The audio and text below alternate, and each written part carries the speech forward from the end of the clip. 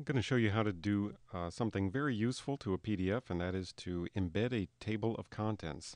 I've got here the complete Songs Without Words by Felix Mendelssohn, and it's in one giant file of 154 pages, and it's difficult at this point to navigate. You could type in page numbers and go there using the little field right here, or you could, I'm going to press F9. By the way, I'm running Linux here, and this is the Events PDF reader. You could also look at the thumbnails, but that's also not an ideal way to get around. Right now, if you look at your options, you've only got thumbnails, and these are annotations and bookmarks. But when I'm finished here, we're going to have an index, and that will allow us to jump between one piece and another. There are 48 separate pieces in this, and I want to be able to go to any one at any time from the table of contents. So the way it's going to work is the way I've done with this Well-Tempered Clavier file, which is also 48 separate pieces in a single file. This one's got 126 pages, and when I press F9 here to get my alternate, my navigation things, I've got thumbnails, but I've already performed an embedded table of contents on this one, so I also have an index. And from there, I can jump to any of the ones I want. I want to jump to number 22 in B flat minor here. I'm going to jump to the fugue for number 16 in G minor. As you can see, this makes a large, unwieldy PDF much more useful. So that's what I want to do with the Mendelssohn. So let's get after it here. What you have to do to achieve this is to update the PDF's metadata. And you have to include code for every bookmark you want to add, or every table of contents entry. You have to do what they call a bookmark here. And each bookmark has 4 lines. BookmarkBegin, BookmarkTitle, BookmarkLevel, that's either 1 or 2 normally. The bookmark title is just whatever text you want it to say for the bookmark. And then finally, the bookmark page number. And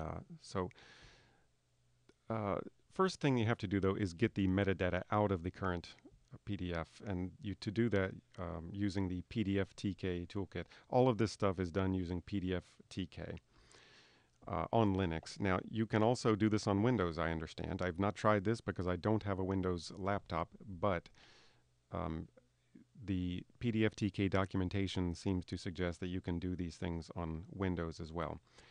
And the command to get the metadata out of a file is, I'm sorry, I'm going to have to turn off my speech recognition here for at least a moment. It keeps doing things. Sorry about that. You have to run the command pdftk followed by the file that you want to get the info from, and then the command dump_data. And to do that, in the file that I'm working on here, it's the Mendelssohn Lieder ohne Worte complete file. I'm just going to dump the data, and you can see that it spits out a whole lot of stuff really, really fast, and it's really hard to get to. So I'm going to run it through a pager, and that way we can see what's at the top of this. Pipe it through the less command, and that will open it up in a pager. And this is the stuff that's at the top now. We can see the modification date, the creation date, the program used to create it, and so forth. What we're going to do is start putting bookmarks right under where it says number of pages 154, and before it says page media begin and all that. To do this, you need to save all of this stuff in a text file, and easiest way to do that is to simply redirect the previous command. Instead of having it go to the terminal, use one of these greater than signs that will redirect it to a text file of your choice. Now, I've already done this, and the text file is right here. It's the same thing we were just looking at, only it's saved in a text file where I can work on it. And right here, after number of pages, I'm going to clear a little space, and that is where we're going to start putting bookmarks. Now, it would be extremely tedious to have to type out 48 separate bookmarks, even if I have, as I do right here, already a list of all of the things that are there. I could copy and paste like so, and then put bookmark level 1, bookmark page number, let's say page 9 or whatever. This would be extremely tedious. And Maybe I'll back up for just 1 second and explain how I got this. I did not type all this out. I downloaded this score from IMSLP, the International Music Score Library Project. And on the download page, they have a list of all of the stuff that's in there. So I just copied and pasted this into a text file. And then, of course, each of the 8 books itself has 6 pieces in it. And if you go to the individual pages, you can get those as well. Just copy and paste that in there. You do that for each of the 8 books. Copy, paste, and so forth. And then this is what you have. Now, thankfully, it did it in such a way where it's very easy to distinguish the individual movements from the book names. For me, the book names are the Lieder ohne Wörter, Opus 30, Opus 38, Opus 53, and so forth. I also have a voice command that will do, if I don't have a whole lot of these to do, I will do just a voice command that I have set up, and we'll see if it actually works here. Sometimes it doesn't like it for you to turn off and on like that, but I have a voice command that when I speak it, it will take whatever text is selected and build a bookmark around it.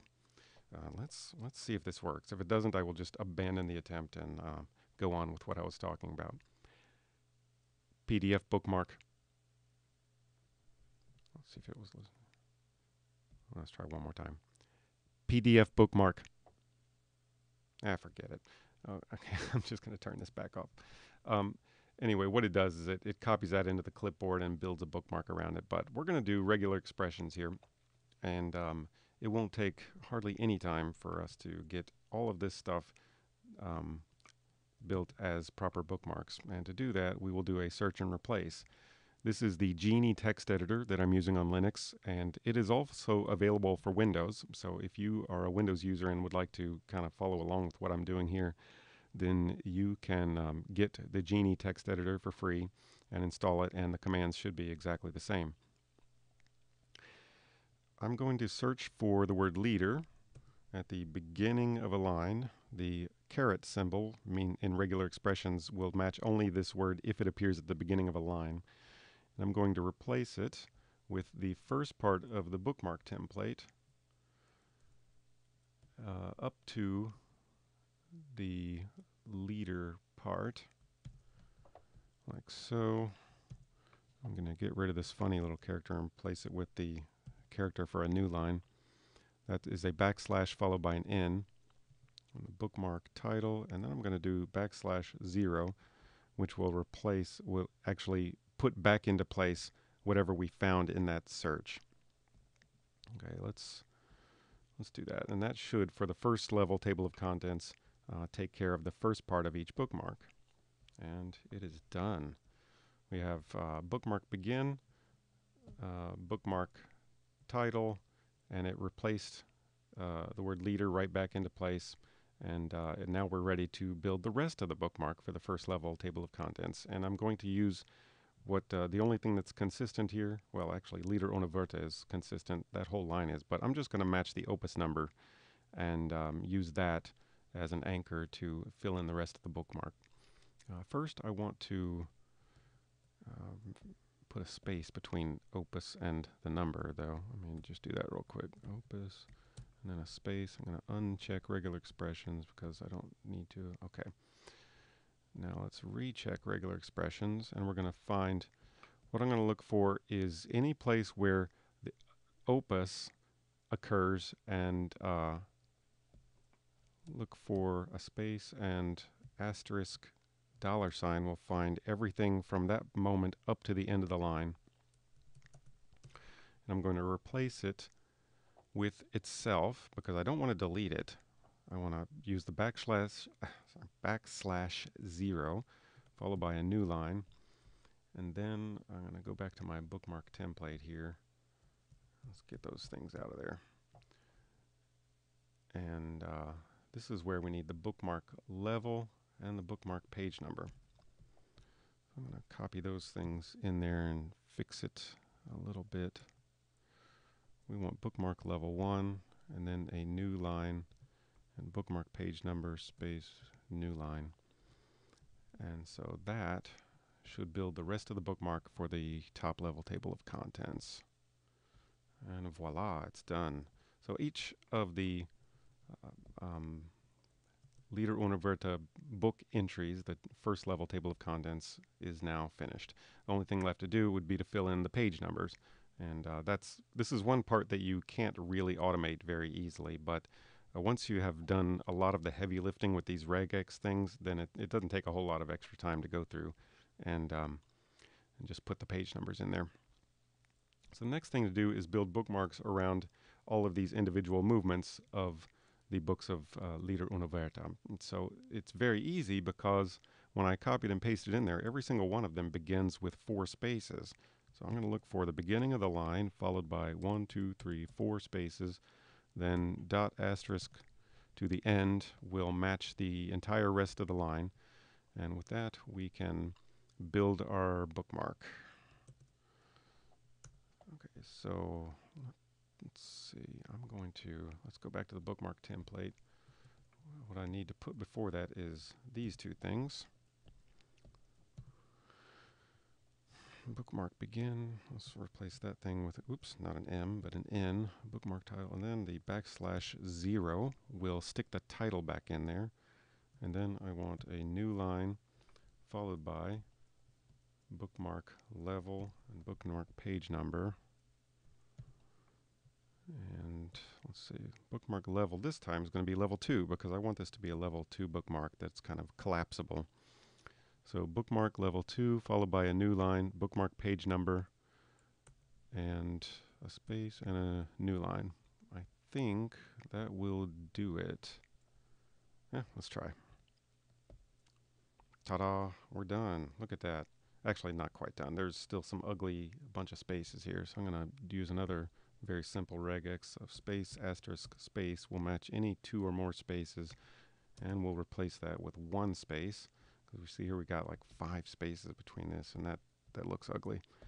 So that will fix that. And then I want to get rid of the blank lines, which can match with beginning of line caret, end of line $, new line, and replace that with nothing in the whole document. And there. Okay, so now the basic structure of the bookmarks is in place. And you see that didn't take awful long, and it's easy to do if you've got data to work with that is fairly structured. So the only thing left to do is to put in the page numbers and then add this to the metadata file. To put in the page numbers, what I did for this one was to, let me close that out and make it a little bigger so you can see. I just went through this index. The index is very handy because it tells exactly what page each of the pieces is on. Page 3, page 6, page 8, and so forth. But you can't just put in page 3, page 6, and so forth on account of, let's go down here to the first one. This is page 3, but look up here in the left-hand corner. Oops, that's page 9 in the PDF file. And so that means there is an offset of 6. So what I do instead then is go through this whole thing and add 6 to every number. So page 3 will become page 9, page 6 is page 12, and so forth. And that takes, I don't know, it seems like when I did this maybe it took about 8 or 10 minutes, but I have already done it, and I have it in the Mendelssohn bookmarks file, and here it is. You can see each one of them now has all of the stuff it had before plus a page number. And what we do with that is select all, copy, go back to this file here, and remember the space I cleared out there? We're going to paste that right in there. And get rid of the empty lines. Go back up, make sure there weren't any more empty lines up here. I don't know if the empty lines matter or not, but something makes me think that I should get rid of them. Okay, so now the new metadata file with all of the bookmark information to create the table of contents is ready. Time to run the command. Now the command, the general command for this kind of thing is the one on this line, where you do pdftk followed by your input file name, and then the new part then is update info UTF-8. You don't have to do the UTF-8 part, but I normally do because a lot of time I'm working with things that have foreign characters, and if you don't use the UTF-8, then the characters will not come out properly. So update _info _UTF-8. And then you follow that with whatever you called your metadata file that you've been working on. And then output, followed by a new file name for the new file that will have the table of contents. pdftk will not allow you to overwrite your input file. You have to give it a new name. Okay, so let's do it. I'm going to do pdftk Mendelssohn Lieder ohne Wörter update info utf8, and then it's mendelssohn.info output. I'm not going to type this long title. I've saved the title that I want to use in here, and it hurts my wrist to type too much. That's why I use the voice commands all the time. So I'm just going to copy and paste the new name in there. So now when I hit this return, notice that here is the working directory that I have here. Right now there's only one PDF in here, and it's the one that is my input file. After I run this command, a new PDF should be generated that has a table of contents. Let's run it. Done. Go back, and looky there, there's another PDF. I'm going to open it up. And so far, everything looks the same as it did before. But let's push F9. Still have thumbnails, but let's see if the magic happened. Oh, there's an index now, and there it is. Look at that. All of those bookmarks are now in there. I can go to Opus 30. I can go to the Agitato e con fuoco movement, and I can go to this one. Any one I want, instant access to it. How excellent is that? So that is how you can embed a table of contents from the command line on Linux. I hope this is possible on Moodle. If anybody knows how to do this, on Windows. I've been doing Moodle videos lately, so it's kind of on my mind. If anybody knew how to do this on Windows and wanted to do another video to demonstrate, that would be super cool. But that's it for now. Hope you enjoyed that. I will see you some other time.